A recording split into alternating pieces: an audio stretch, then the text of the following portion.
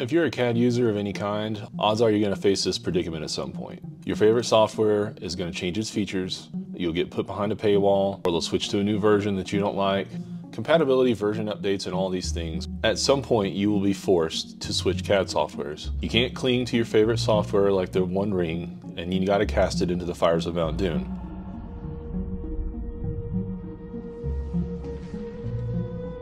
And there are some surprising benefits to being willing and flexible to try other software. It will help you be a better maker, I promise you. This has happened multiple times throughout my personal and professional life. You get a new version where they change everything up, so you may be using the same software, but they may change everything that you've known forever. Or you have to change softwares entirely because they don't use it anymore. For personal endeavors, the license will run out, you don't have the money, they increase the price, or features are moved behind a paywall. At some point, you will be forced to consider changing software. You got to get past this sunk cost fallacy and be open to trying new software because it will benefit you in the long run. I believe if you follow the core concepts of this video and the features I discuss, that you can get started on any CAD program within minutes to an hour. And you can be drawing parts and be well on your way. It all relates to the familiarity of the terms and knowing what to look for and the concepts in which they work. And if you know these few things, then I think you can just get started very quickly. You can easily search on Google how to do it for each software. Even if the process is just a little different, at least you know how to get somewhere and what to ask in order to get your part designed the way you want it to be. So without further ado, let's get into it. And believe it or not, the skills you gain in one software may contribute to skills you can bring to another software. Let's see how. This video is sponsored by Brilliant. Now, there is a disclaimer. Becoming good at CAD goes hand in hand with becoming good with thinking about fit, form, and function while considering material and design. These are skills that you can take with you to any CAD program, but they take time to develop. They take experience and practice. You have to pay attention to how your projects go together, take note of the issues you have, and remember them next time when you're designing anything in CAD. This is inherent to the iterative process. Nothing is perfect the first time. But with practice, you can reduce the number of times you have to revise parts because you had the foresight from past experience to think ahead. I can get you started drawing a part in any CAD within minutes, but the efficiency of the design is up to you. This is called Design for Manufacturing, or DFM. This term still applies to everyone who is making something. Manufacturing just means making on a larger scale. So if you must think about it from your own perspective, just call it design for making. This is critical to becoming better. You can draw a bad part in minutes, but it can take a lifetime to get good. And now, the Rosetta Stone for all parametric modelers. All of them, and I do mean all of them, start with the basic geometry of a sketch. But to understand the basics of a sketch, you need to think back real hard to math and geometry from school where they mentioned something called the Cartesian coordinate system. Do you remember this? I'll give you a summary of what you need to know about it for CAD and its core concepts. This perspective was also emphasized by being a machinist and being told about machine coordinates versus workpiece coordinates. Coordinate systems within coordinate systems. Now if you feel ambitious, go try and look that up. A Cartesian coordinate system is based in 3 dimensions, x, y, and z, where x and y represent length and width and z represents height, typically. These 3 coordinates can represent a point in space. This can be a point in space in CAD or literal space. If we can measure something in reality, we can represent its existence in 3-dimensional space.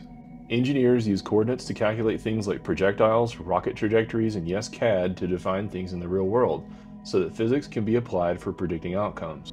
Coordinates are powerful and they can be for you too, even if you don't use it for launching rockets. If you take one point in space and extend it in a row while connecting the dots, it will become a line. This line is the x-axis. You can also extend the same way in the y-axis direction. These lines can go infinitely into positive space or negative space. If you fill in the space between these 2 lines, you will get a plane. A plane is basically a reference that is a flat surface that has no thickness, that also extends infinitely in all directions. Remember this in the CAD section later for when I bring it all together, because planes are very important. This and the face of objects. Now we finally get to the z-axis. The z-axis gives all 2-dimensional shapes volume and allows them to take up space.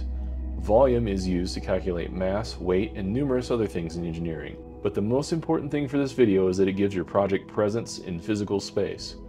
All CAD starts with a 2-dimensional drawing in a plane. and renders that shape into the third axis, giving things shape and volume. This drawing can be anything, any shape imaginable, from a circle to the shape of your favorite comic book characters, to completely defining objects in the real world. In fact, if you can visualize laying a blanket of coordinates on physical objects using X, Y, and Z coordinates, you can define the physical space all around you. If you increase the resolution of points in space, it's like increasing the pixels on your screen to achieve accurate representations of reality. This may all be abstract, but if you simplify to something as simple as a square, I think we can start to make some sense. A square is defined by 4 points on the same plane in different X and Y coordinates. It's a simplistic shape, so it takes only 4 points to define. If you can take something like a comic book character, it takes multiple points to break down an organic entity into smaller, more geometric definitions. When I've traced drawings in CAD, it really is just a large number of straight lines and 3-point tangential curves that can define a very complex shape. So with the conceptual out of the way, let's move on to the practical. Every CAD starts with a sketch on a plane with the basic shapes of geometry. If you start Fusion, SolidWorks, Creo, Google SketchUp, Inventor, AutoCAD, Onshape, FreeCAD, TurboCAD, RhinoCAD, DesignSpark, Plasticity, Paper 3D, Solid Edge, and whatever else, odds are they work exactly the same way, or at least fundamentally. You start with a sketch, you extrude, stretch, or grab that sketch to give it a third dimension to define a part. With this concept in mind, you can usually find the menu to get started on for all of these CAD programs. Just look for the button UI that has circles, squares, lines, dots, anything that resembles sketch geometrical entities, and you can find it in almost any program. If you can find this set of buttons, odds are there's a button that says sketch. It should look like a little grid pattern or have lines on it or a pencil or something like that. Start a sketch and place it on a reference plane, and then you can extrude that into a design of your choosing, applying the Z dimension. There may be some ins and outs, but you can generally apply this to almost all this software I mentioned. Now there is some different types of modelers. This is for parametric modelers, referring to surface modelers like Blender and portions of Fusion, or even some through SolidWorks. It becomes defining a shape in space versus a sketch. So you start with a cube and then you modify the cube and its nodes to create shapes that you want. And the intersections of those nodes are still coordinates in the Cartesian coordinate system. So it's still defined by the same methods and concepts which we started with. The one thing I learned from the Fusion is a waste of your time video is that everyone has their favorite software, and you all love what you love. Everybody uses software in different ways, but at some point you will have to learn another one. And using this basic concept will get you in the right place to get you to making parts quickly. So we've covered extrude, which extends a sketch profile into a third dimension. There are other ways that parts can be made depending on the overall shape and concept of those parts. The next one I would like to start with is revolve. Revolve! Revolve! It still starts with a sketch, as all features do, but this one you are sketching one side of a part that is rotated around an axis. So if you visualize a pawn from chess, you can draw one side and then rotate that drawing around the axis to create a round object. Revolve is great for round objects with a lot of profile features. It can be used for mechanical shafts, decorative wood turning projects, or numerous other things. The next feature I would cover is sweep. Sweep also starts with a sketch, but it also uses another separate sketch as a path to make a sketch follow. Basically, it takes your first sketch and makes it follow another profile to extrude it along a path of your choosing. You can draw wiring this way, or maybe the rails for a roller coaster, vents for castings, or injection mold pathways. Basically, if it just follows a path, that's what a sweep is. Next one may not be in all software, but I'll broach the topic anyway. Loft is a feature that will connect sketches and apply smooth transitions between different sketches on different planes to create interesting objects. Think about it like a wire structure and you're stretching fabric around it. I really don't use this one very often, but some structures demand it. In my professional life, I've used it to make chutes for moving sand at a foundry. I can make a square at the top and make a smaller square at the bottom to move and funnel sand into a cope and drag for sand casting. I really don't think this one is as common as extrude, revolve, or sweep, but it still could become useful. Now all these are additive processes, which means they add material to your part. They all have cut versions of the same thing, which means you can draw a sketch and either extrude cut, revolve cut, or sweep cut into material to make holes or cavities of various shapes and sizes. Typically you have a solid model extruded first, then you start to remove features to create your parts. Within all these features lies the essence of design, the delicate ballet that will give you great parts. This is where the work comes in. But the good news is that your ability to balance design features is a skill that you transfer from CAD program to CAD program. You are never starting from scratch. You still have the knowledge and skills to apply fit, form, and function to your parts to accomplish your goals. So when CAD seems time intensive and you may be intimidated by the new software that you either want to try or are being forced to try, remember that you're not starting from square one. You must remember some key elements and apply them. There will be refinement as you go on every CAD program, but the more you try, the better you will become and the easier every program will seem once you start. Today's recommended software may change and force you to try something else.